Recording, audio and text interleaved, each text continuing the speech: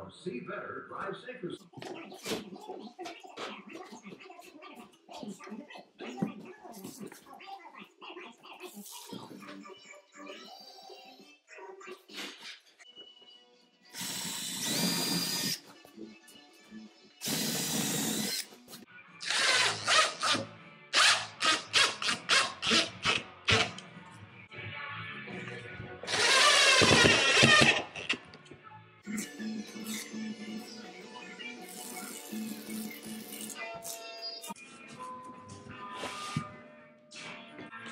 There.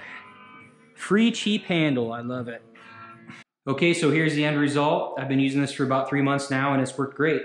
So what I did was I measured the attic access opening and I cut a piece of foam that was bigger than the attic access opening so that it would sit on top of the framing. Then I cut another piece of foam and I traced an outline of the inside of the attic access opening onto the foam, and then I cut that out. What that gave me was a piece that's going to fit nice and tight inside the opening and a piece that's going to sit on top of the opening, and then I glued those together. So because this lid fits very tight in the opening, I needed something to grab onto to be able to pull it down. That's where I came up with these 2 dowel rods that go through the foam and then they anchor into this 2x8 on the back side. And to anchor the dowel rods into this 2x8, I just drove a screw right beside each one, and that did the trick. So let's put it in.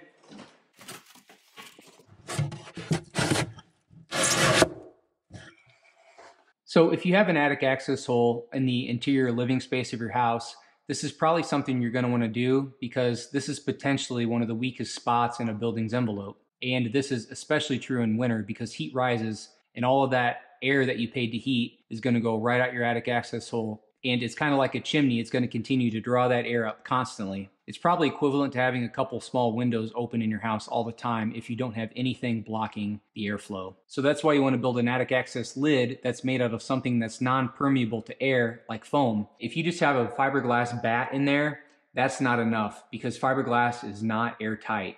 It acts like an air filter and the air can't move through it as quickly, but air will definitely be moving through it. Now, foam is not air permeable, so this is acting like a block and it's not going to let air get through.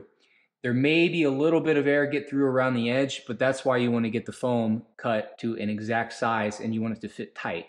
And then also this foam, every 2 inches is an R10. So I got 4 inches there, so that's going to be an R20 of insulation value. And that's about all there is to it. If you found this video helpful, please hit the like button and subscribe. Thanks.